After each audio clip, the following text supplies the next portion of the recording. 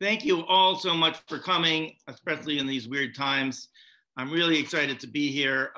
For those who don't know, this is part of the Center for Creativity, which was created by Jeanne Marie Laskas and Kit Ayers, that really recognize that creativity doesn't just stop in one department or another, but it's throughout the university. And for that matter, it's throughout Pittsburgh, and we have amazing stories to tell. And tonight we're going to tell some success stories of how those stories ended up as movies. And then we're going to try to find help for you guys who have your own movies and TV shows you want to do. So we have a great panel of people who are from Pittsburgh and from Hollywood, and we're going to go through the three movies that were talked about, which is Concussion with Will Smith, Pride starring Terrence Howard, and Dear Zoe, which is a movie that just got filmed here that's starring Sadie Sink, which will be out next year. So before we do that, I'll briefly tell you a little bit about, if you don't know, I grew up out here, had a horrible childhood, but that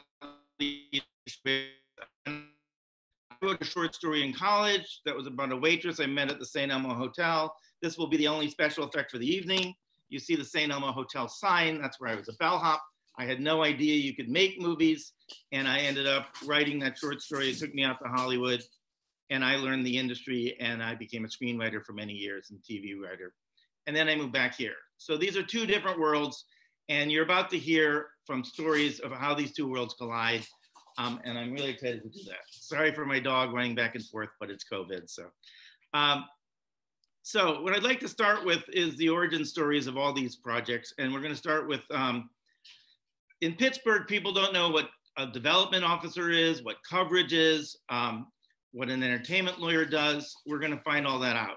And basically, I'd like to turn it over to Dave Walthoff, who I had your name better before, Dave. That's cool. Walthoff's cool. You can explain, you know, he is a development officer for Larry Schumann, who has a company that does film and TV projects. And he was on a plane reading a magazine article, which is his job, believe it or not. And if you don't mind stepping us through how you came across an article from Jeanne Marie, and then how that led into finding the article that would become Concussion. For sure, for sure. So from, I guess, pretty early on, you know, you could option different types of things, or things can be books, become movies, short stories, whatever. But I gravitated towards articles, and one of the things is I thought they're very well written, and it's easier to get people to read articles than it is to get them to read books. And so I subscribed to a number of different magazines, and they would kind of stack up in the closet. And my best productive time is on a plane, and so I would always grab a stack of magazines, and they could be, you know, from 3 years ago, and would go through them. And so I had an issue of GQ. I think I was flipping through. And a lot of the times, even when you're reading, I'm looking for source materials for story, but there's so many stories, I'm not reading every article. You're almost looking for a reason to move on to the next.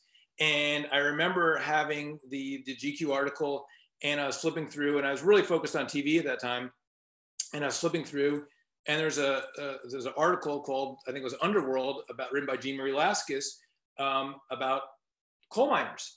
And my initial thought was, okay, let's move on. And I'm like, well, let me just start reading a paragraph to give me an excuse to then dismiss it, because what do I care about coal miners? And as I remember it, like it was like 2/3 of the page was a graphic, and 1/3 was the article. And it, you know, started off like, you know, down below in the mine, the walls are white. And I was like, what, white? You know, because you always visualize in your mind a dark mine. And so one of the things that really, I kept going, and like all of Jeanne Marie's great writing, nothing was what I expect or is what you might expect. So after the plane landed and I got back to Los Angeles, I tracked Jeanne Marie down and you know, told her who I was and what I've done. And I actually had done something with another journalist and who worked at Esquire, just threw his name out, Tom Chiarella. And, you know, Jeanne Marie can tell you this is wrong, but as I remember it, she reached out to Tom to say, you know, is this Dave guy legitimate? Is he a decent person? And so lo and behold, you know, we started working with that to try to make that into a television show. Along the way, you know, became a super fan and read all of Jeanne Marie's past work and continuing work. And I don't remember, I'm sure she told me about the story. I can't remember if she sent me an advanced copy or if it was when the magazine came out and she sent me a copy when it came out. But nonetheless, she tipped me off to the story that she was working on about Dr. Benedict Amalo and this story about Gambrian. And I thought, oh my God, that sounds like a fantastic story.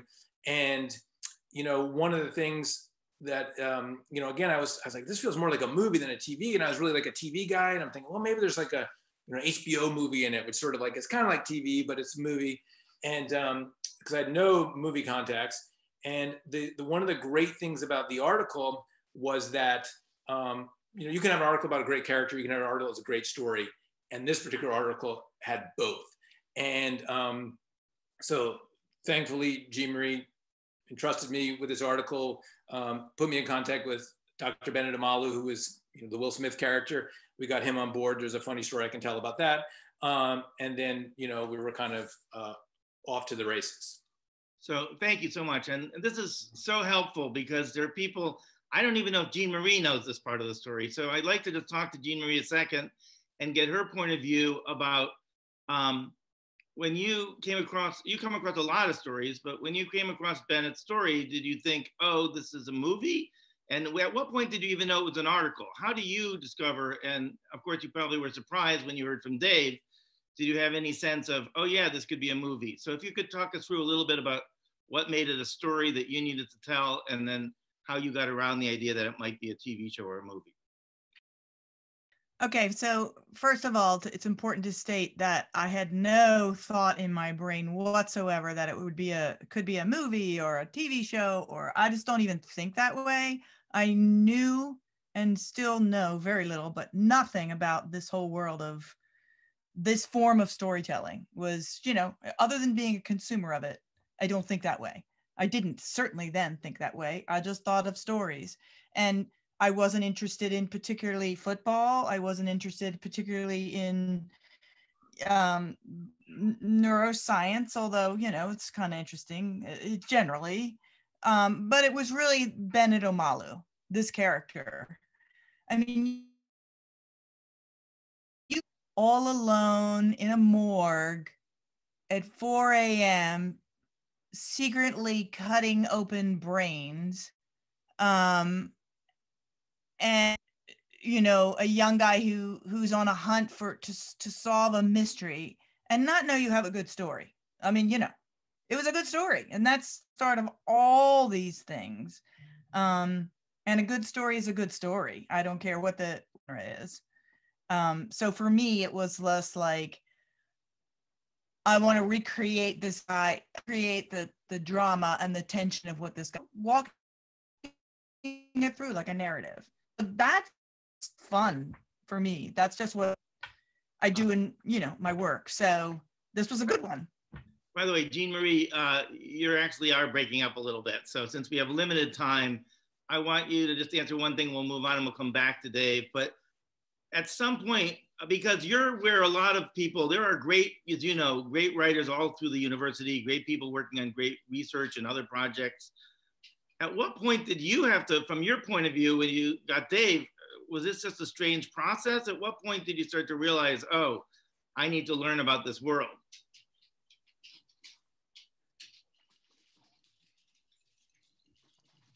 I'm shutting off my video so it works a little better. Can you nod if you can hear me okay? Okay, thank you. So no, I as soon as I started talking to Dave and he reached out to me, I realized, wow, that is another universe. And to me, it was like what we do on the East Coast, telling stories and publishing, is what they need on the West Coast. They need content. And we're like, that's what we do.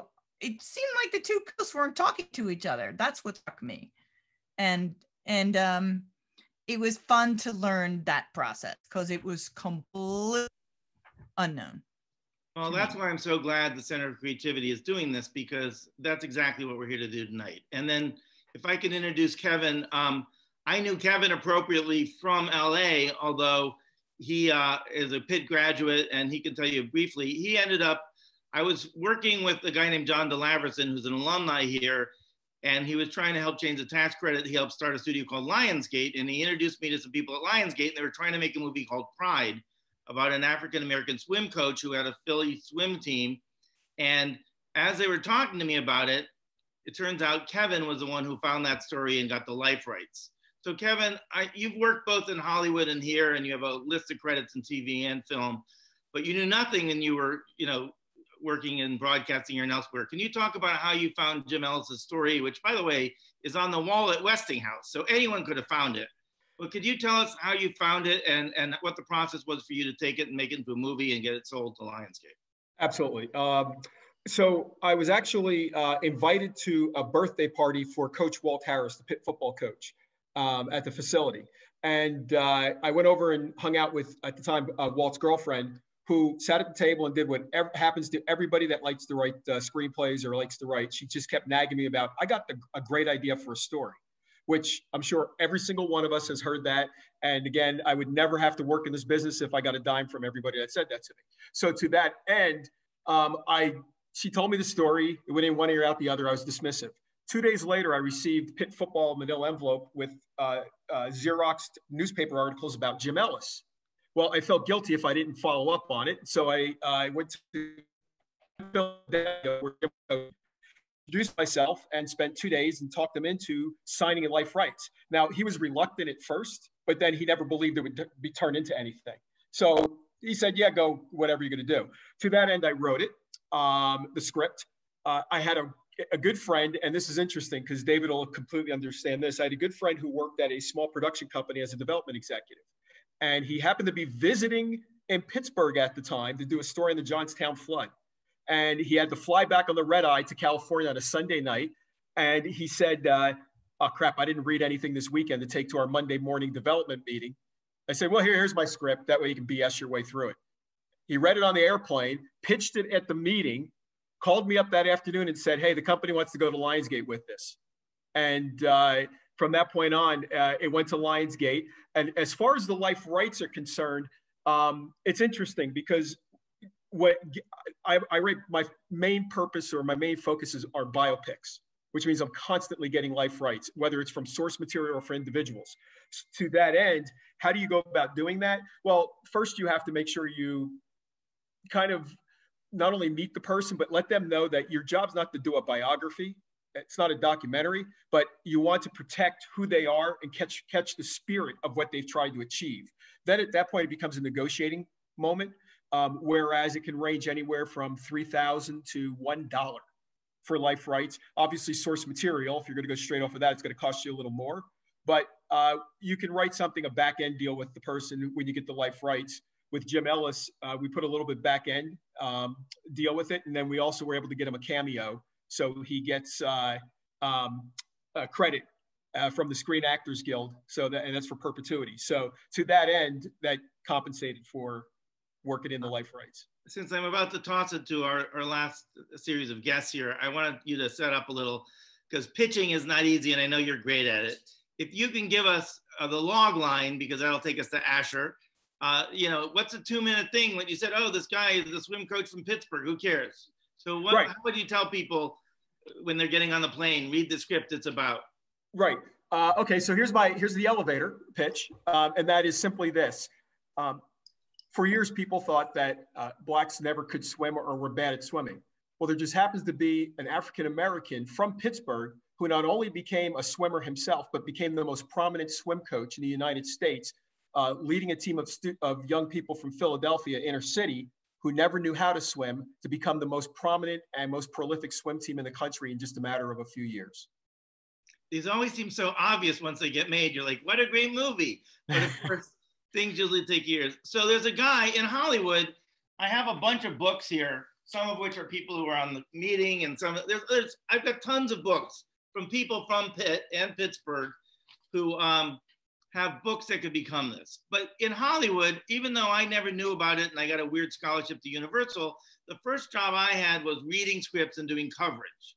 Coverage is not a term a lot of people know here, but there's a guy named Asher Garfinkel who happens to have a daughter who's a freshman at Pitt, I'm happy to say, who lives in Los Angeles and has a reader service. And Asher came across this book called Dear Zoe, and I'd like him to just tell the story briefly of explain what a reader service is and why most studios and other production companies frequently need a reader service, and then how you came across this book and then sent it for coverage. And then we'll go over to the author. Thanks, Carl. So yeah, I have a coverage service called simply called Readers Unlimited. Started way back in 2001, and essentially what coverage is, it's like the book report, but for material that is intended or might have a goal of becoming filmed or videoed entertainment. And coverage will include usually a synopsis, a couple of pages of comments, as well as a top sheet that includes the log line that Carl was just talking about. And it's used for a few things. It could be used for, oh, you're sharing your screen there, are you? It's used for a few things. It's used for a writer or a producer, directors looking for feedback on their material. It's used for sales. It can also be used really just to weed through volumes of submissions that might be coming into a production company, a studio, a director, or what have you, because that individual or that company can't get to all of those themselves, but they don't want to miss something that is really, really good. So I have the coverage of Dear Zoe that I should have asked Philip's permission, but it's in your book. You've actually written the book on story analysis. But can you just briefly tell the story of that book? Thank you very much, which I've given that copy to 1 million people, so I need to get more. But so you ended up reading this book. Am I seen or should I stop sharing? Anyway, you can see here quickly, it has a log line. I'll go through this while you're talking, but say what it was about Philip's book that got your attention, then we'll go to Philip, and then we'll go to another guest panelist and then open it up. Audiences, if you have questions, feel free to use the chat. But go ahead, Asher. What was it about this book that got your attention? When you know, I knew Phil growing up in Pittsburgh, and you know, when Phil sent it to me, it really had everything going on for it that I was kind of seeking at that time. Carl, I was just starting to talk to you about seeking Pittsburgh content, set in Pittsburgh, written by Pittsburghers. And it, you know, it was about a young woman who had a desire to, you know, emerge from pain, and during a very painful, you know, era in our history. And so, and heck, you know, you make the setting of any film or book Kennywood, and you know, I'm gonna have to take a look at that. So I think Kennywood is one of the stars of that of that book. So I gave it a read. I had to give it a read and was really excited, and I absolutely loved it. And it just sort of was in sync with, you know, what my radar was seeking at that time. And so, you know, immediately I did talk to Carl about it, and I got it covered. And I had no doubt that the reader, this totally objective read, I gave the book to a female reader, and she took a look at it and came back with coverage that did not surprise me. It was strong recommend, which is rarely given to anyone with coverage. And so Carl and I took a look at that, and we started using that as sort of a sales tool. Before I have trouble doing with the technology, so I'm just going to read a sentence from the coverage that your reader, who wasn't from Pittsburgh and doesn't know Kennywood, said, on top of very unusually giving high marks for dialogue, and we can do all the other things, there hasn't a voice this real, this emotive, and this honest in contemporary literature in quite some time. It is without a doubt a remarkable feat by a writer to achieve a transcendent insight into the suffering of a 15-year-old girl. And then I will now introduce that writer, Philip, who was actually an attorney who got inside the head of a 15-year-old. And if you could briefly, obviously you have a great story. The book almost didn't get published, and you know, this was your side gig, and you studied here at Pitt with Buddy Norton. But could you talk briefly, the idea of getting a book into a movie? You love movies, I know, Philip. We've had extensive conversations. But can you talk a little bit about what that process was like? First, you finished this book, and through Against All Odds, you got it published. But then the idea of it being a movie, you know, how that happened. And it just got made this last year after literally 15 years. So if you want to talk a little bit about that, and then I want to introduce one more person, and then we'll open it up a little more. Yeah, sure. I mean, as you know, it's been a very long ride that started with Asher, started with, I call him Garf, started with Garf reading the book and handing it to you, and then Carl and I had a meeting at the Aspinwall Grill a million years ago now, and Carl just started handing it to people. My understanding is that's really the way it happens. You know, people who know people who know people. And it was interesting how, and fitting how it eventually came back to Pittsburgh. It ended up in the hands of a producer and his wife who, the producer had gone to Shadyside Academy, and he and his wife read it and loved it. And my wife at the time then and I met them at a coffee shop in Shadyside, and they told us how this was going to happen. They didn't tell us it was going to take 12 years. But yeah.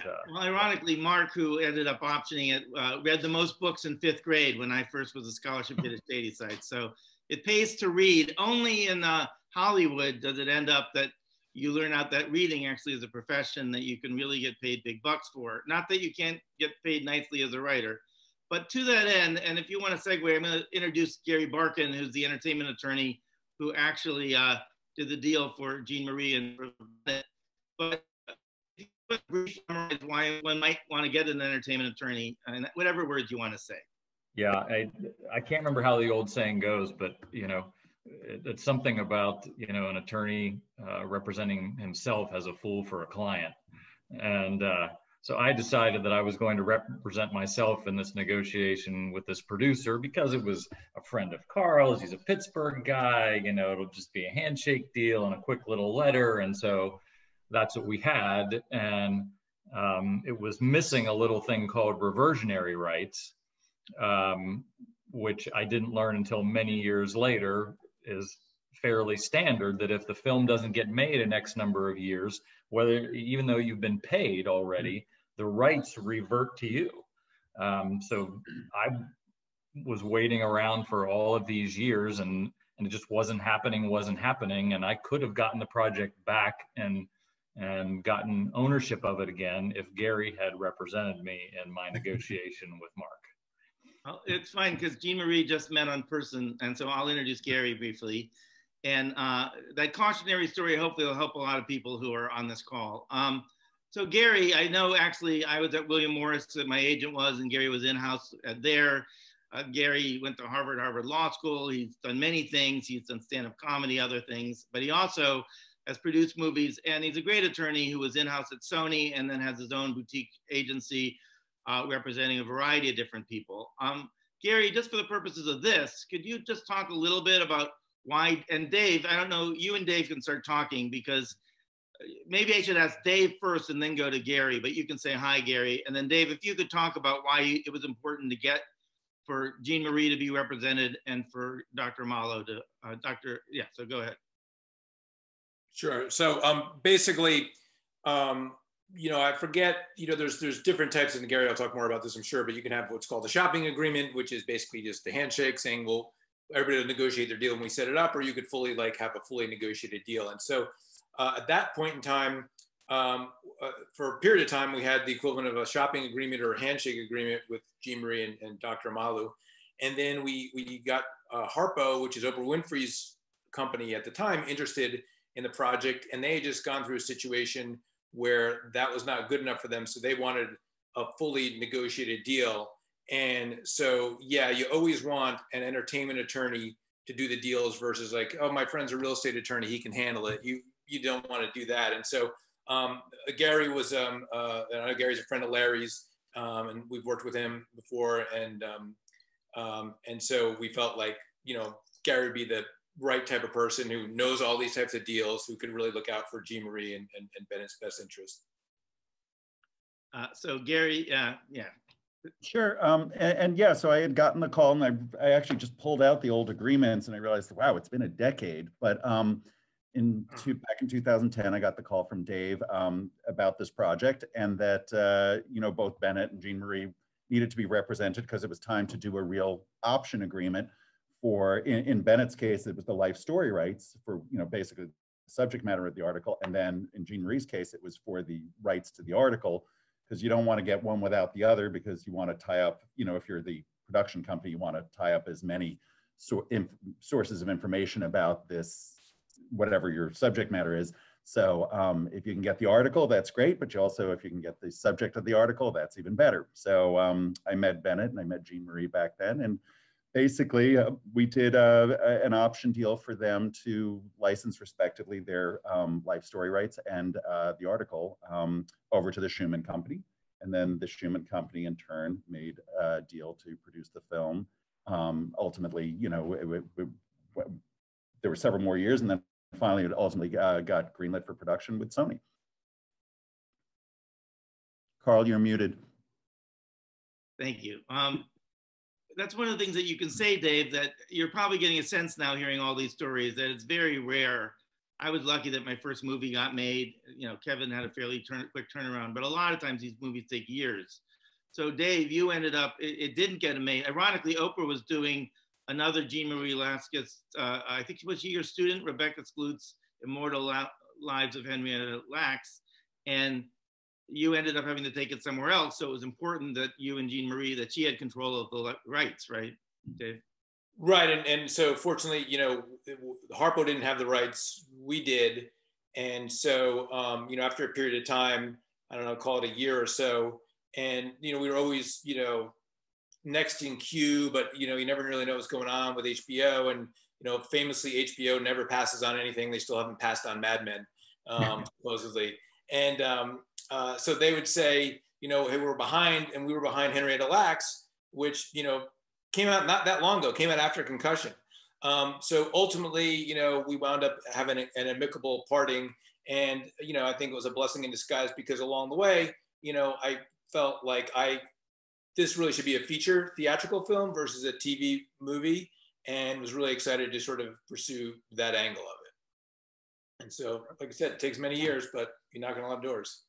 And when you see the movies, it's all worth it. And of course, Concussion really not only changed, you know, it really helped change policy at the NFL and around the country, and had an impact. If I can briefly, we want to open this up to questions. So Shannon is, I think, monitoring the chat, or if people want to raise their hand, we can get to those because we'll continue talking. I do want to mention, this is a book by a guy named Fred Rogers. And I want to tell you a brief story of the history of Pitt and copyright, because we know how to do this in sciences, because Jonas Salk did a vaccine here. And you may know he didn't patent it. He could have made $1 billion, and he didn't. And that's a great thing. But ever since then, the scientists know how to patent their work. There's a guy named Fred Rogers and a guy named George Romero. We now have the George Romero archives here at Pitt. George famously made Night of the Living Dead that did not get copyrighted. So anyone in the world could show the movie. The distributor made 30 million. George and all his colleagues from Pittsburgh made bupkis.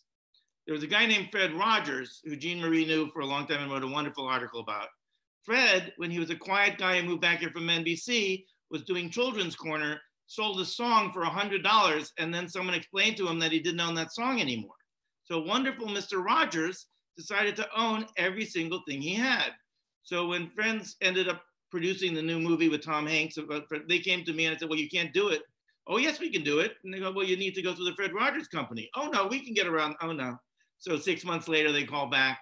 So you want to be Fred Rogers in every sense. You believe media could make good attractive, but you also want to manage your own rights. And the Fred Rogers Company still owns all the rights to everything Mr. Rogers.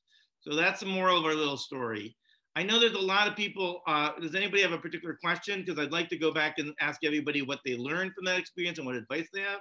But if we have anybody who wants to jump in, please chat or raise your hand. Shannon, are you around somewhere? Because I can't. I'm here, Carl. Yeah, we have a bunch of questions in the chat. People would really like to know about the process of getting their idea pitched. So how do you start that process? One in particular asked, you know, I'm writing a book, I'm partway through. Does it make sense to finish it? Or should I just turn it in as kind of a treatment on steroids? Well, while you're doing that, Shannon, since this feels like a talk show, game show host thing, the Center for Creativity has just what they're looking for. Tell them what they've won. There's a new thing, and I don't know if I want to embarrass Kid or not. Somebody came up with a great little tag, pitch, P-I-T-T-C-H. Now on the website where you signed up for this on the Center for Creativity, tell them what's on there, Shannon, if you don't mind. Oh, okay, great. So you can go to our website, creative.pitt.edu, and there's a form there that you can fill out. We'll be selecting a certain number of pitches and sending them to Asher for coverage. So, and that link is now in the chat. So I guess the question is, how do you pitch something? And I'm guessing, Dave, you maybe start, or Kevin, you both had a lot of experience in Hollywood developing projects. What's your advice when people say, I've got a great story, but it's not on paper? Well, I mean, it sounds like they're writing a book. They're not pitching the book to get published. They're all of a sudden trying to skip that step and have it become a movie or a TV show. I mean, I think that, you know, as I don't know if it's Kevin or somebody else, it's all about, you know, relationships and connections. And so, you know, people want sort of warm introductions. So, you know, if the cold email comes in or the cold query comes in, it's very hard to get a response, let alone a read, as opposed to if you know, hey, I was referred by so-and-so, your other client or your high school, you know, classmate or whatever the case may be. So I think it's like a lot of times, and I think it's true for everybody. It's true for me when I'm trying to reach out to people. Everybody's always punching higher. If I'm trying to reach out to some, you know, big shot director or whatever, or I'm always trying to look for like what kind of connection I can have, so it's not just a cold call, so it's not just this. And of course, you know, the other thing is, you know, credits help, and you know, credits don't necessarily be, you know, things that were made. Credits can be anything from, you know, I won a Nichols Fellowship, or, you know, in the local paper, I won Best Story. Anything that sort of gives you a little bit of credibility in the writing, or somebody might be interested, you know, like I won some person who had worked for the Obama administration. And so that intrigued me, you know? So I think those are the types of things, almost like in crafting in your reach out, just even sort of get a response, things that about your bio or about yourself that might be intriguing to somebody else that they want to talk more. I think you might have a reason, you know, to, because we all get, you know, it's all, you know, needle in a haystack, you know, looking for stuff. So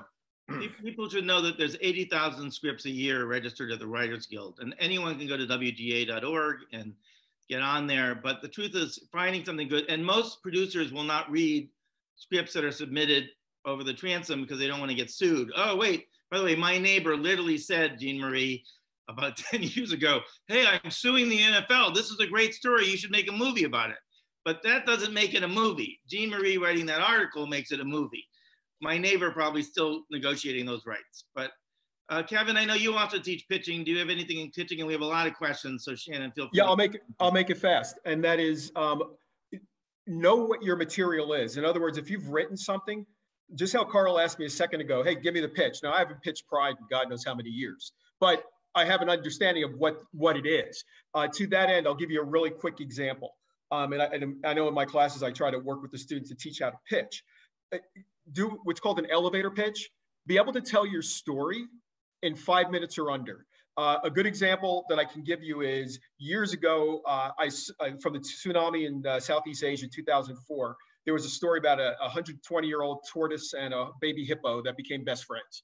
And I said, boy, that looks so Disney-esque. It just so happened at the same time, another guy and his daughter saw that same story. And so they wrote a children's book. And so I just wrote mine anyway for the heck of it. Fast forward, 12, 13 years. And just for the heck of it, I said, you know, I think I'll call that guy up. You know, what the heck? So I found his phone number and I called him up, left a message on his voicemail at work and said, hey, you know, I wrote the script. You have the book. You know, don't worry about life rights. They're animals, for God's sake. So we're in good shape. To that end, I figured, okay, I hung up. I'm never going to hear from him. He calls me back from his car phone. There was a guy named Craig Hatkoff. And Craig calls me back from his car phone and says, hey, give me your elevator pitch. So I literally gave him the elevator pitch in 5 minutes. He goes, send me the script. I want to read it. 2 days later, my agent was flying to New York to meet with him to put together a deal. Now, Craig Hatkoff, as I'm sure some of you know who Craig is. He's his ex-wife, Jane Rosenthal, and Robert De Niro founded the Tribeca Film Festival. But he's also a publisher. So he has all kinds of material. But my theory was simply this: be fearless. What's he going to do? Say no? Which it's a rejection-based business. The bottom line is all you need is one yes. I get 5 million no's. I just need one yes. So that's my approach when I go to pitch, but I know my material. Every single thing I wrote, I can tell you in 5 minutes. Well, I think everyone here will tell you stories about how things took years to get made. So you have to, you know, find projects you believe in, Ideas are easy. You know, saying, hey, I want to do a movie about people who hang out in a bar doesn't make it Cheers. And they've tried to remake St. Elmo's Fire many a time thinking, well, put kids in a bar and it'll be a movie. It's not, you know, if it's a character-based thing, write it yourself. I think part of that story is some people wrote it. It's a lot easier. You have to write. And if you don't write, find a great Pitt Writers Program graduate and pay them some money and let them write your story and then get Gary to do the option. Is there another question that you, Shannon, that you want to? Yeah, actually, to go off what you were just saying, a question that came in said, how do you continue to write day after day? What happens when you're under contract with a story you don't particularly like? And to go off this, did any of you get writer's block when you were under contract? I can tell you quite simply, but I'll just complain here. I came here accidentally to teach. I wasn't going to stay. Gary knew me then. I was on a show, some of the spin-offs of Saved by the Bell, and Gary and I would have coffee. I had a beautiful house at Sunset Strip, and I said, Gary, I really don't want to do this. And he like, they're paying me, they pay you tens of thousands a week. And I'm like, he added up like 43 weeks, and he's like, you really want to leave that on the table? But the way they make you write in LA is they take your house. If you do not finish, they say, you know that house you love? We are removing that from you, and you will never work again. But that's not what most people face here. So if anybody, I know Jeanne Marie, you write all the time and you have students. Is there anything that you tell them about to encourage them in terms of writing? And Philip, I know you had to go, you've written many a book now, you know, you've got a day job, so you're a good example. So maybe you two could talk about writer's block a little. Well, if you don't have writer's block, you're just not writing. I mean, that just part of it that goes with it. You always, I mean, I always have writer's block. Hold on, I'm gonna stop my video so it doesn't flicker.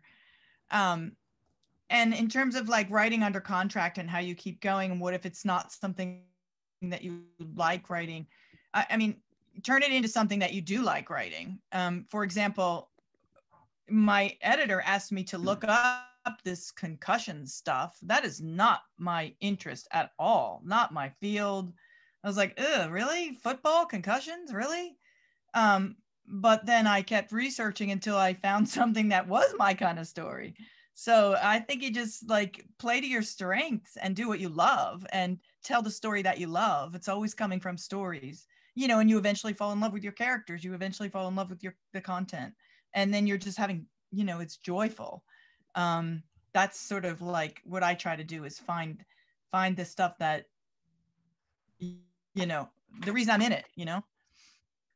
Ironically, Bennett himself didn't like football, and that might have been your way in because he didn't even know the game really. So, and Philip, I have one of your latest books that somebody out there will option, so make sure you get the life rights or the rights swing. But like, how do you keep writing? And you know, you've had to do this on the side this whole time. Yeah, I mean, my type of writing is obviously a lot different than Jeanne Marie's. I mean, with a novel, you're sort of committing a year or two of your life to a story. So if you don't love it, you're not going to start it. I mean, if you haven't found a story that grabs you hard enough to keep you coming to the desk every day, then you haven't got the right story. I will give a brief bit of advice that was given to me by another novelist. I had written short stories in high school and college, but always sort of knew that the novel is where I would live if I ever decided to actually write. And I asked him the same question: how do you do this day after day? And do you map it all out in advance? And he said to me that writing a novel is like taking a road trip in your car at night. You can't see where you're headed, but you know you're getting somewhere. And you just write as far as the headlights every day. And that, as far as the headlights, might be half a page, might be 1 page, might be 2 pages. But if you do that every day for 365 days, you've got a pretty big stack of pages at the end of the year. I want to just put a shout out, especially since he's no longer with us, but and also to everybody about writing classes. You know, we're lucky that Kevin now comes back here and teaches broadcasting and screenwriting, and Jeanne Marie has wonderful people she's nurtured through the writing program who also are now teaching. And you took a class with Buddy Norton. So taking classes, I think that was just like extra classes, right, Philip? So that helps give a little structure. Yeah, I was in law school at the time and taking graduate fiction writing on the side with Buddy. And the best thing about writing classes, nobody's going to teach you how to write. You learn how to write by writing. But writing classes is a group of people that treat one another as writers. And if you're not being treated as a writer, it's easy to sort of be in a room and think, am I a writer? Am I a writer? And am I a writer? But you go to a class and people are talking seriously about this sentence or this paragraph that you've written, and it makes you feel like a writer. The tricky thing, though, is knowing who to listen to. You don't want to listen to everybody in the room. Yeah. I think that's the hard thing, and what we hope to help in the Center for Creativity. The hard thing is writing screenplays, as you found out eventually, is a different animal. And in LA, there's a lot of people who are working writers and agents. And here, there are very few who are part of the Writers Guild or do this for a living. So we have a lot of connections. I now have a lot of alumni in LA, and there's a lot of other people who've come out and done things. So we're hoping that we can bridge that gap. But I think it's really helpful. But Shannon, another question. I know we got a lot, and I don't mean to. Oh, sure. The next one is with more streaming services coming out like Apple TV and Disney Plus, are you seeing more potential and possibility for story ideas to turn into produced films or TV shows? And another question that goes with that is, I know Netflix and other places don't take solicited submissions, but they don't tell you how to get them there. So any answers would be appreciated. And Gary, this is so fun because Gary and I talk about this all the time. And luckily, by the way, we're teaching that Pitt and LA class remotely this semester. So if you're at Pitt, you can go to the Pitt and LA Study Abroad. But when I was out there this last summer, Gary does deals. However you want to phrase this, Gary, you deal a lot with the internet companies. And how has that changed the industry? And of course, it does go for usually established talent. Yeah, I mean, it's what, thanks to, you know, the digital age, there's a lot more buyers of product. And especially, you know, and each new kid on the block, you know, first it was Netflix, then it was Amazon, now it's Apple. When each one comes on, you know, is sort of the newcomer, they buy tons and tons of material and they overpay for it too. So that's really good for anyone who's working in the industry until they figure out their models and then they decide, oh, we don't need to pay quite this much for this material. But, you know, there's always a new kid on the block. And, you know, each one of the, you know, when you're talking about companies like Netflix, Amazon, Apple, these are some of the absolutely wealthiest companies in the world. And so therefore they're great buyers to have out there. And it gives writers, directors, any creative talent, you know, a lot more options in terms of, you know, getting their stuff out there.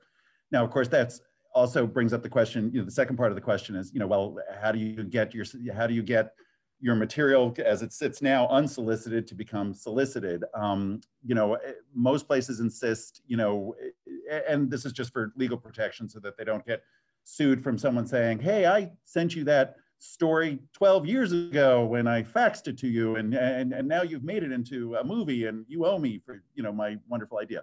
So basically to sort of avoid these types of frivolous claims, material should ideally come, most studios and other platforms want to see the material coming from ideally an agent or a manager. A lawyer can also submit it, but everyone also kind of knows anyone can hire a lawyer. I mean, people often ask me to submit material for them. I'm like, okay, I'll do it for you. But I think more often than not, when it comes from a lawyer, it goes right into a shredder. So if you can get an agent or a manager friend to submit for you, or a producer friend, or anyone who's in the industry where their job is assessing creative material. As lawyers, as much as we like to think we have creative bones, people don't look at us as people that can assess creative material, but agents and managers do and producers do, and anyone that can sort of get your foot in the door. So it's all about expanding your network and increasing the people you know within the industry. You're muted, Carl. I was going to point out you have written screenplays, and Lethal Eviction is available on DVD. Yes, my one writing credit is available on Amazon Prime. This is one of the great things because, again, we have so many amazing stories at Pitt. I mean, everything from Falling Water to, you know, the great things that happen with the Freedom House people and the development. There's a million great stories. But Asher, that's one of the reasons that we have you here, and we're happy to have your daughter at Pitt. Can you talk a little bit about the process and how have you seen it change at all? And basically, who are your, you know, when studios and other people ask you to read stuff, has the quality changed at all? Is there anything different? Yeah, I think the quality is changing. I think that people are doing their homework a lot more than they used to. They're taking classes, they're reading the books. They're, you know, the mistakes that I often see are that people rush it out the door and they just think, oh, I've got the great American screenplay and this is going to make me millions, and that's it. And you can tell when it's rushed or when that individual just, you know, hasn't done their homework. To go back to the previous point, you know, a lot of the independent producers who are my clients have started to, you know, technology has enabled them to widen their net. So suddenly they're no longer such and such films or productions. They want to go. They want media in their event, or in their, not their events, their production company title, because now they are looking for things that they can stream, all those other, you know, all those other avenues for distributing material are there. So it is a bit of a new world. If I can do a couple things. First of all, this is a book called Sid Field's Screenplay. It's been around forever. There's many books like this, but this is a very good starting place if you've never written a screenplay. You need to learn the rules for the road. Television is very similar. It's character. It tells you about format.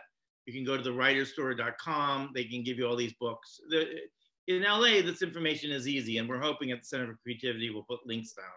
I do want to mention two things. I saw another question from one of my students about, you know, how do you have to get the life rights to do stuff about biography? But before I do that, I want to say, because I see Miriam, my student, who wrote a great story. I really encourage my students, and I hope Kevin and Dave, you know, people would back me up, but write your story that's unique that you haven't seen. We took Miriam out to LA last year and she told her story. I don't know if you want to pitch it or you want me to pitch it briefly, Miriam. Can you say it in a sentence what your movie is? Yeah, that project was about a Chinese Jewish girl growing up in Pennsylvania, on a quest to find a deer heart that was extra credit for her science class while training for her bat mitzvah. So Dave, have you heard that story before? I was going to say again. I mean, I've done it twice today. I fixed that already. So that at the very least is a great writing sample. And it's better to write that story than to write a story that anybody could write. Right. Because then, you know, I get a sense of her sensibility. So, because I know everyone thinks they got a great story, but start with the ones that you need to tell. And like Kevin saw, when he pitched that story about Jim Ellis, he thought what made it unique. I know Aditi had asked about whether you need to, what was this question, Aditi? You can ask yourself, and then Shannon, you can set up the next question, but I have to know these people. So. Hi, yeah, it was about kind of the gray area between when you need to actually get life rights and when it's based on a true story or inspired by a true story, but not necessarily all focused on just one character's story, but maybe an ensemble of characters or a combination of things, I guess. Yeah, if you don't mind, I can jump on that one. That's my world a lot. There's two things. First of all, that's based on, as opposed to inspired by. Based on, it follows the character and the storyline of the person you're trying to tell very closely, although it's not regurgitating, it's not biography. Inspired by is more in the spirit of. For example, Pride, it was an ensemble cast because it's a swim team, but instead of taking it from the 20 years Jim was coaching, I did an amalgamation of all the athletes that he coached and made it into one team over the course of 1 year. So now, because I didn't follow it strictly as it happened, it was inspired by true events as opposed to based on true events. So if that's the way to answer it. And when you're working with trying to get life rights for anything that includes an ensemble, I always start from number one, who is my lead? Because if I'm telling the story through the lead character's eyes, the ancillary characters, unless they're as prominent, Butch Cassidy and the Sundance Kid, for example, you need, you know, obviously I'm just using that as an example, but you can't just get Butch without getting Sundance, right? But that being said, for an ensemble cast, if you have a primary character that you're going to tell the story through, that's the life rights you need to get. Awesome, thank you. So we have a lot of questions. Shannon, you can jump in, or I like when we get to hear people and see people. By the way, one of the things we are looking for is diverse stories. We don't need another action hero movie that takes place in outer space. So there's probably great contests you can go to and do things like that. But really, I think what Pittsburgh's strong suit in Pitt is the stories people haven't heard, the voices that need to be told. And I'm really proud of my students who are working on those, and I know there's a lot of people at Pitt. But Shannon, do you have another question so I can? Yeah, so what kind of production related jobs are out there for STEM majors, especially if it's related to screenwriting?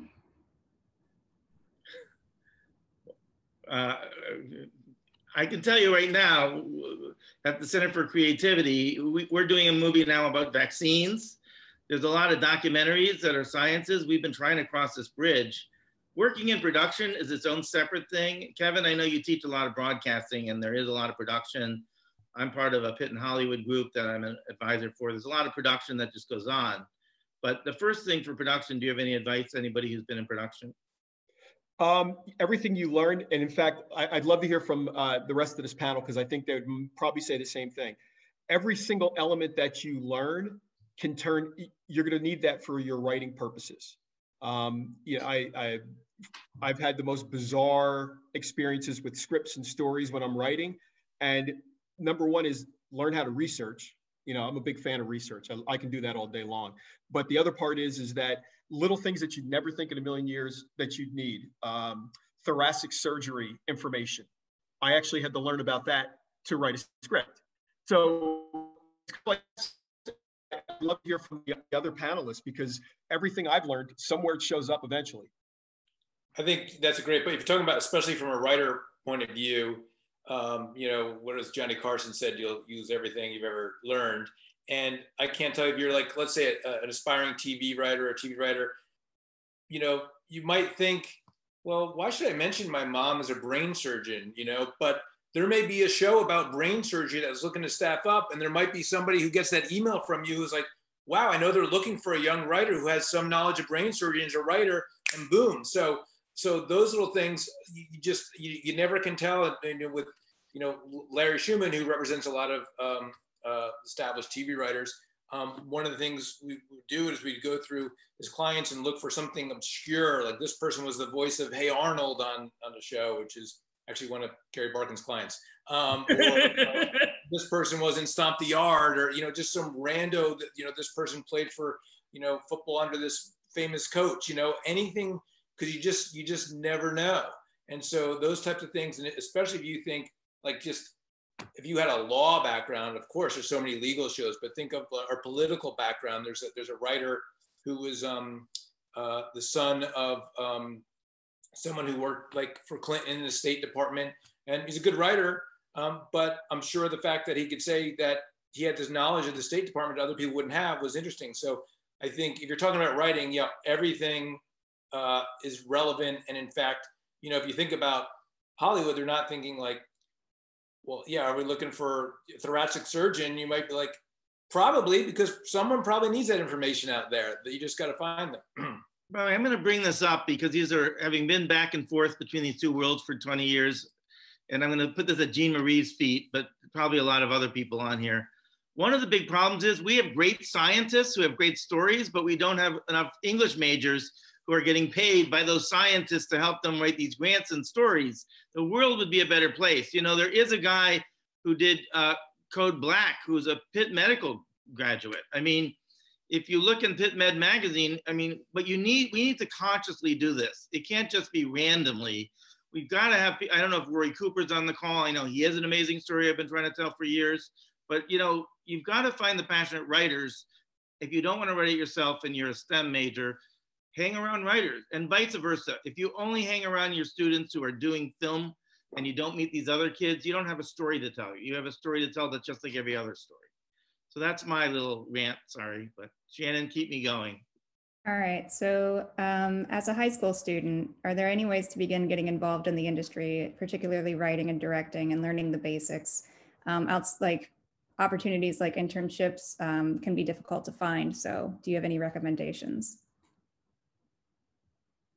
From high school,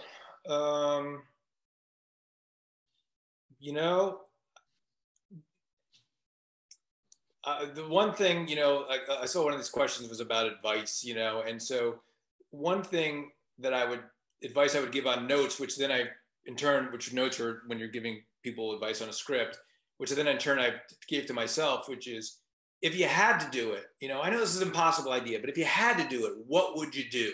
What would you do? So there's not a lot of stories about high school interns. If you were in college, then I could think of that. But I go back to be creative. What would you do? Okay, what would I do? I'd probably look and see, is there a producer that does a lot of sort of like YA books or YA shows? Maybe that they would love to have somebody sort of young making Xeroxes, because that's somebody they can, talk to. I know we're in the COVID era now. People are maybe like, I want to see if this YA book resonates. Like I have a niece, and when she was 16, I would say, hey, can you read this book? What do you think? Does this resonate with you? Because I think it's pretty cool, but maybe I'm, a middle-aged guy and it's not really good, So it kind of goes back to the reach out. I don't know if there's any specific, because I've never heard of it. I personally, I don't have a specific idea other than just getting creative and trying to figure it out. And I'll just get on my soapbox. Learn how to read scripts. Read a lot of scripts. Learn how to write about them. Learn how to talk about story. Because no matter what you do, whether you're an AD or a producer or an actor or a screenwriter, of course, an attorney, you're going to have to talk about story. You're going to have to talk about scripts and write about them at some point in your career. And thankfully, because of the digital age we live in, people can, we've got all these platforms that is free to upload to YouTube. Start making if you're in high school and you've got a story that's in you, you can make a short. You can write it, you can produce it, you can direct it. There are plenty of people who have gotten stuff discovered because it started to catch on virally because it was put on YouTube. So just start creating and putting stuff out there. There's not, obviously, if you're 16 in high school, it's not like you can go work for a production company as anything other than maybe a summer intern, but there's nothing stopping you from starting to create content. And I got to tell you, Pittsburgh has a vibrant independent film community. I know Bob Scott from Carnegie Screenwriters is here. You can go on websites like that, find communities. I do want to give a shout out. Last year, I had a screenwriting student who wrote a short film, and we eventually got some money and made it locally. And that movie, thanks to her, Sam Orlowski just dropped it on YouTube a month ago, and it has over 200,000 views. Wow. And again, it was a really important story about gender identity. I hope we're going to be able to do a screening of that and really talk about how that got made. But for your generation, the TikTok generation, you're content creators. So I think what we really need is the university to start recognizing that this is a particular skill set that the people are going to need for the future, and that high school students grow up as content creators. So I know I'm teaching to the converted for younger people. Shannon, do you have another question? I see there's a bunch of them in there, but. Yeah, there's a ton. How do you get an agent? Well, I'm glad I'm not going to have to rant.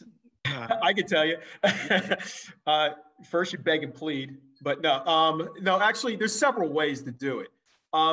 Submit your work to contests. Get recognized in some way for your work. That'll attract attention to it, and it also gives you a calling card when you're trying to reach out. Start with small boutique agencies that are looking for clients. You're not going to be able to walk into CAA or Paradigm or any place like that right away, but you're going to look for somebody in a small agency, maybe a junior agent that's in a small agency. And then the other thing is don't be afraid to talk about your work, just like Carl and everybody else said. Your credibility is going to be you. I try to tell my students, here's the fun thing about what you're doing. You're your own company. You got to believe in yourself and pitch yourself. You're the screenwriter, you're the CEO, you're the CFO, you're the janitor, you're the secretary, you're everything. So you have to sell yourself to whoever you want to represent you, because there's a lot of talented people out there. Why would they want to represent you? So number one thing is find ways to get your material seen. And if it's in contest or get some kind of recognition, that helps immensely. Somebody asked if there's boutique agencies in Pittsburgh, and without, first of all, there's a couple things. One is it's a catch-22. your agent, and Gary will tell you this as a lawyer, you know, agents and lawyers either get paid up front. Agents never get paid up front. They take 10%. So they are only going to hire you if you're working. So you say, well, how do I get an agent? You got to have sold something. Well, how do I sell something? You got to have an agent.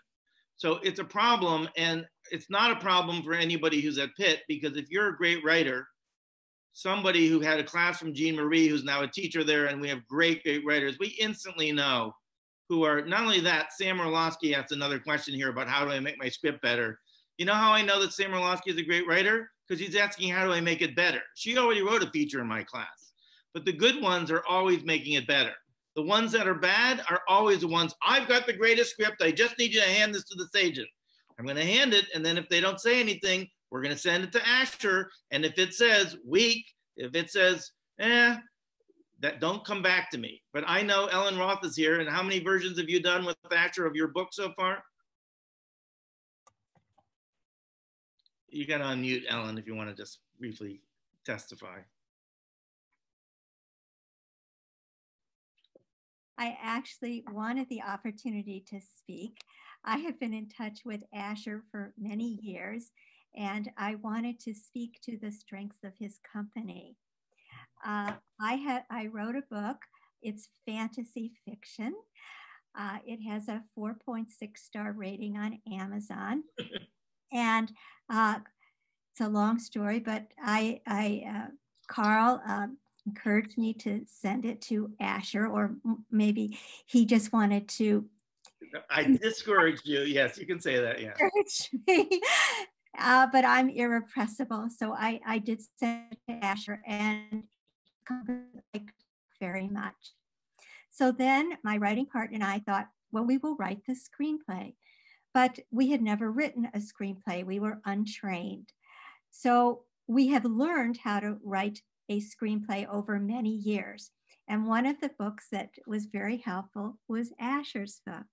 I read every book on how to write a screenplay, but this is wonderful because it's very readable. It's very understandable. So I would encourage everyone to read it. But not only has Asher's company provided my writing partner and I with wonderful coverage, the last interaction we had was we asked for development notes. And what came out of the development notes was would we consider making the protagonist a female instead of the male lead? And it was in light of the Me Too movement. It was in light of people looking for strong female characters. So in order to do that, I brought a young writer from Hollywood on board to be a part of my writing team. And in the last year, we have reimagined the story. We actually just finished it. Asher doesn't even know this, but we will be sending it back to you shortly to see what your Readers Unlimited thinks of it now that we have really completely rewritten the story from another perspective. And I'm excited to learn what you'll think of it, but I think we're getting there. Well, I think it's a great case study of persistence and people not looking to just do one draft and become millionaires and buy a big house. And I want to just say to everybody, because we only have time for a couple more questions, we could be here all night, and I'm very grateful to the panelists and everybody for hanging around. But I wanted to say, one of the things that we're going to do, and again, Asher did not come up. We're asking Asher to do this and his company, Readers Unlimited, but we're going to choose people you can submit through the Center for Creativity. But even if we don't choose you, you're free to go and submit to Asher's company, info@readersunlimited.com, and get your own coverage and do this process. It's extremely hard to get an agent when you haven't, they don't want to just see one screenplay. They want to see a commitment to the work because they want to have a career and they want to represent somebody for many years. So maybe since we're running out of time, if you have one more question, Shannon, and then I'd like to get closing thoughts from all the panelists and then we can say goodnight. So, although again, Kevin just put his email and other people, he's at Pitt, I'm at Pitt, you can reach us. But Shannon, do we have one last question and then we'll go to the panelists?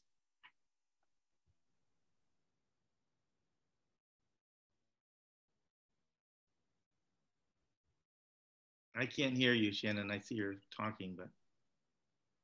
How would you recommend getting the money necessary to make a film of your own? Gary did some independent financing in a while, but that I, is you know. No small task. But you know, it's basically, if you're looking to finance completely independently, it's a matter of, you know, basically reaching out to everyone and anyone with your project who might have access to capital.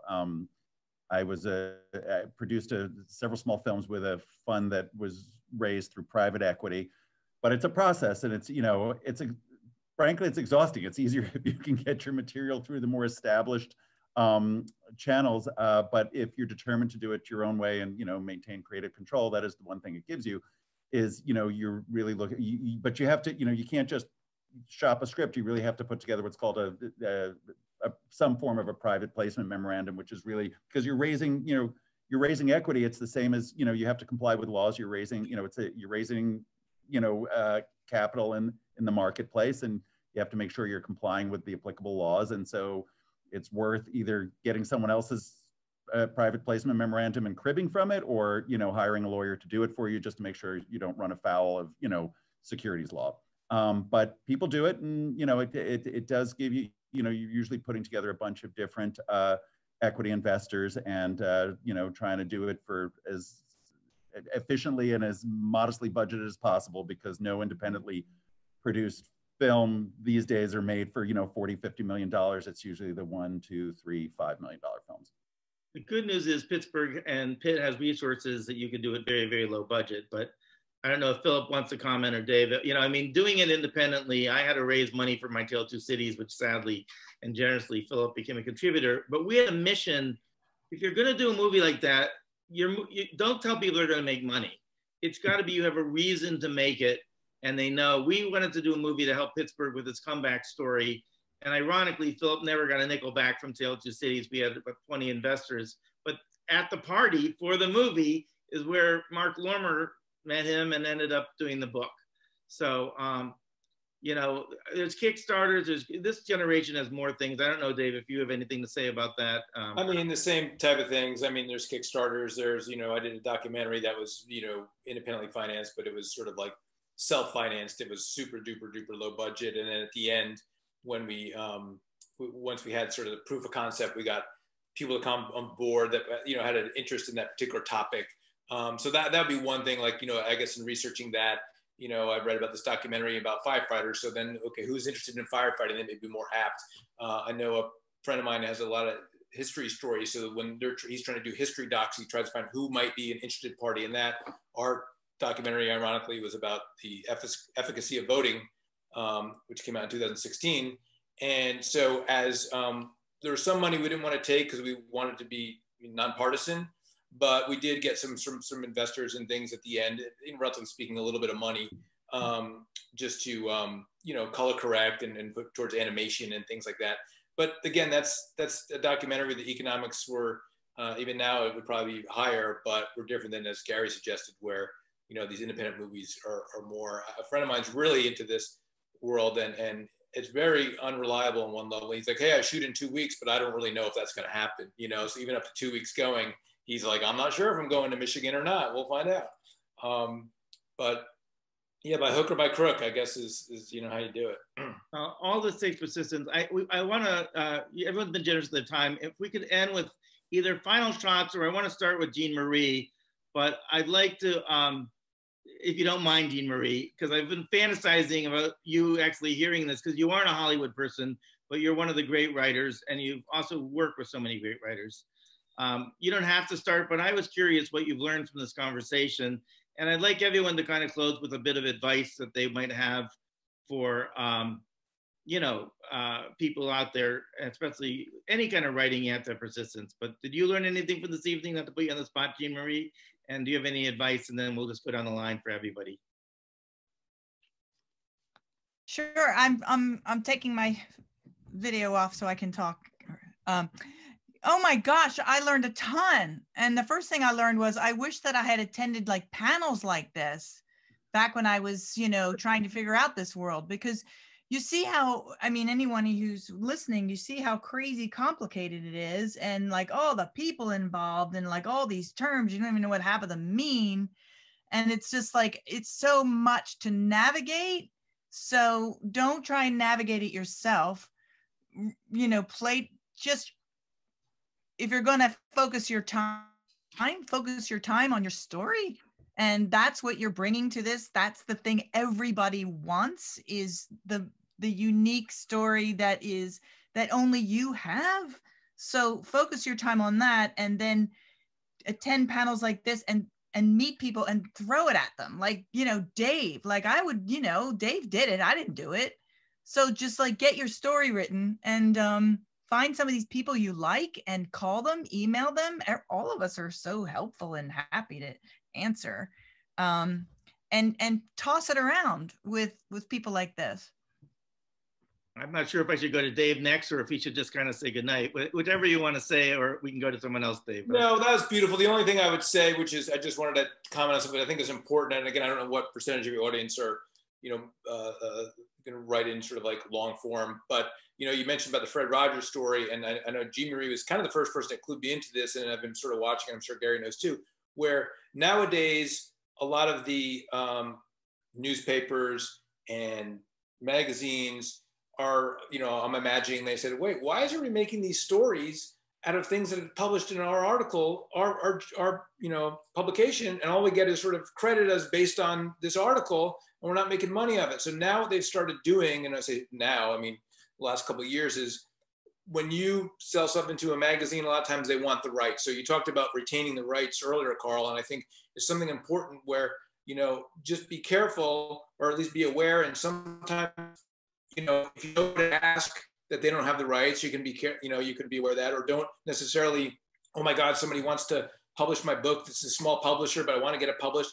And they retain the film and TV rights, and you know, maybe you don't pay attention to this, but I, on the other side, as a producer, I've dealt with it a number of times, trying to extract sort of rights and dealing with it. And I feel bad when, you know, for example, this guy that wrote this book kind of got sort of, I don't say he got screwed. I mean, in fairness, he got paid to write his book and it got published, but you know, he didn't realize that he didn't control it. So just to be cognizant about it. And if you are giving it up to get published, at least know what you're doing. By the way, I wasn't sure if you're talking about Philip, but I would like to know what you learned from this evening, or any advice you have, Philip. Yeah, I'm kind of glad that I didn't know all this stuff when I started. You know, because in some ways, if you know how complex and difficult the process is, you kind of have to have a naivete, I think, from the beginning in order to keep going. I wanted to give sort of, from a writer's perspective, I think Jeanne Marie already said it. You have to focus on your story and not on all this other stuff. But just to sort of put that carrot out there, I will say, and I'm sure Jeanne Marie would agree with this, when you see something that you sat in a room by yourself doing 12 years ago result in hundreds of people and trucks and food service and talent coming together, it is a dream come true. It remains to be seen whether the movie that was made from my book is any good. That part of it was amazing and wonderful. By the way, starring Sadie Sink and other wonderful people, and we hope out next year. So, Gary, do you have any concluding thoughts? Actually, we'll go down the line for the rest of you. Sure. All I would say is, you know, and I mentioned this before, there are so many more available platforms in which to create and exploit your work. So really, you know, and I've been doing this for 25 years, and 25 years ago, there were really far fewer outlets. And so there's a lot more opportunity out there. I know it feels, you know, you're like, well, I'm in Pittsburgh, how do I do this? You know, but it's a digital world. And just, you know, if you are writing, you know, write constantly, submit to all the places you can. Well, I think Gary froze just in time. Are you there, Gary? Asher, he's frozen from what I can tell. So while we have you, why don't you go on? You know, there are, you know, depending upon your format. Well, there he is. Am I back or? You were froze for a second, but we're going to move to Asher. But thank you, and that's inspiring because there are more opportunities, but you do need to first write it. You don't put on magic shoes and then it gets made. So Asher, anything? Yeah, I really think that the inspiration and the lesson does come from Phil and the effort that he put forward. The persistence he too, like Ellen, was irrepressible. He had his vision, and he persisted for years. He got feedback, and he was open to that feedback at times, and he stuck to guns other times. But you know, there was discourse, and he was open to that discourse, and he had a boldness to him. He was bold enough to put it out there and send it to me, and then send it out to others. And you know, so there's intelligence, there's timing there, and everything just sort of went in his direction. And you know, all the credit goes to Phil for that. By the way, I have a moment of apology here. We had many an argument at the Aspinwall Grill, and I encouraged him as we started fighting to write the screenplay himself. I think he would later say it wouldn't have been a bad idea, and he did do a draft. You know, you can learn screenwriting, you can learn this industry, but the hardest part is that other stuff. So Kevin, speaking of which, we're blessed to have you at Pitt, because there's a Pitt Studios. You now have really injected a whole sense of production, and with the film studies program. Do you want to say anything finally to students and would-be students and people out there who aren't students? Yeah, real quick. And Philip, one of my best friends in the whole planet, she's like a daughter to me. She was the AD on your film because of the book, on the film, because of the book you wrote. And so when you say what a difference it makes in people's lives and the feeling you get, I've seen that front row, and have dear friends that benefited from all, from people like you and the people on this panel. So it does make a difference in people's lives. As far as what I learned, hey, the cool thing is everybody on this panel, we're all have our different genres, but we're all storytellers. And I actually look at myself as a professional storyteller as opposed to a screenwriter, because like all of you, you're all remarkably talented, and it's the technique of telling a story in the genre and the venue in which you like to tell it is what makes you unique and special. I'm just going to give the students two axioms that I like to let everybody know. And the first one is write about it or read about it. That's what I was told a long time ago. I love writing so much, and all of you seem to, if you weren't here, if you didn't love writing, you wouldn't be here on this right now. I love it so much that I can't imagine. I'm just shocked people still pay me to do it, to be honest with you, because I would do it for, well, yes, I would do it for free, but please, let's leave it to us. We'll keep it here. But that's how much you have to love it. And then the other axiom is, when you get notes from professionals, just remember a pat in the back's only 2 inches away from a kick in the ass. So understand that if a professional is giving you notes, that's a great thing, because they're professionals. They know what they're talking about. So check the ego at the door and trust the notes you get from a professional. Those are my two little tips for you. Well, to kind of bring this to a close and a good segue here. Luckily, this was possible through a grant through RK Mellon that they gave to the Center for Creativity. There's a new spoke called the Pittsburgh Lens, whose mission it is to make Pittsburgh-inspired stuff. To that end, we have on the website now, if you go to the Center for Creativity, you can see how to get involved and how to get your pitches there. Not all of them will get showcased, but we hope to have more panels like this, and to have one in the spring particularly, where we'll showcase some panels. Just because you don't get chosen doesn't mean you didn't do something great. But I also wanted to thank, to me, I've been doing this for a long time, but I'm new to the Center for Creativity, and there's amazing people there. I did want to thank Shannon Fink and Eric Shuckers and Chad Brown and Kit Ayers, who really, it's a great, great place, the Center for Creativity. And in COVID times, it's had to reinvent itself, and this is part of that. So we really hope that this is something that's ongoing. We promise there's more. You can instantly reach out, and by going to the website and submit your projects. We won't be able to get back to all of them, but we are going to select some with the help of Asher and other people to try to bring some diverse projects, again, to show you guys by example.